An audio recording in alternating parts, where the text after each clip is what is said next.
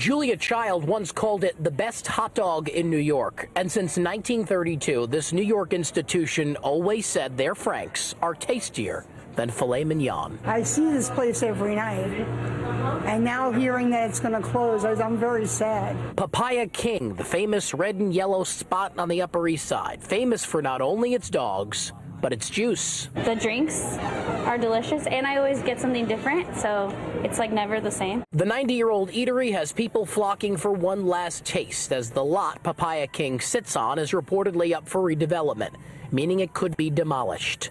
Gone for good. Just ketchup.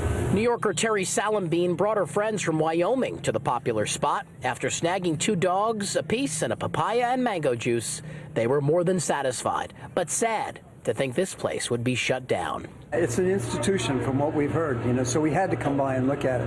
And you hate to see these places disappear. Food critic and host of the Special Sauce podcast, Ed Levine, calls the potential demolition somewhat of a tragedy. The hot dogs were great, and they were the fastest, cheapest way to get a good meal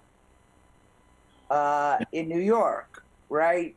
Because even if there was a line at that Papaya King, it still wouldn't take you long to get your food. So as Papaya King possibly prepares for one last summer in the concrete jungle, those young and old will hold on to this small piece of history, right down to the last bite. This place should be here. Why?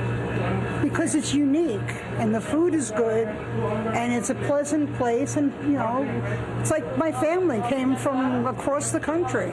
And I said, what do you want to do? And they said, can we go to Papaya King? We reached out to Extel Development, the company who reportedly bought this property. They're known for building luxury apartment buildings. They did not get back to us, but the New York City Department of Buildings did, saying a contractor did apply a permit for demolition of this property, but that it's still under review.